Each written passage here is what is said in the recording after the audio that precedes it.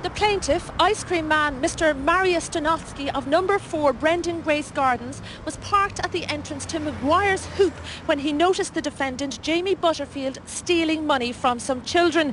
The accused approached Mr. Donotsky and was heard to say, "Give us a 99, you prick." The defendant then struck Mr. Donotsky and leapt into the van. Once inside, he proceeded to dispense an undisclosed amount of ice cream into his hand, shouting, "Where's the flakes, you Czechoslovakian bastard?" The defendant punched the plaintiff with his ice cream hand, causing him to fall against the ice cream van's jingle mechanism, switching it to full volume. Within minutes, Garda cars from 3 separate districts were at the scene. Upon sentencing, Mr. Butterfield stated, "Here, I'd a lovin' to turn back the clock and all. I wouldn't have doing that, only I was sunburnt. All the same though, I hope he drowns in his Jesus and ice cream."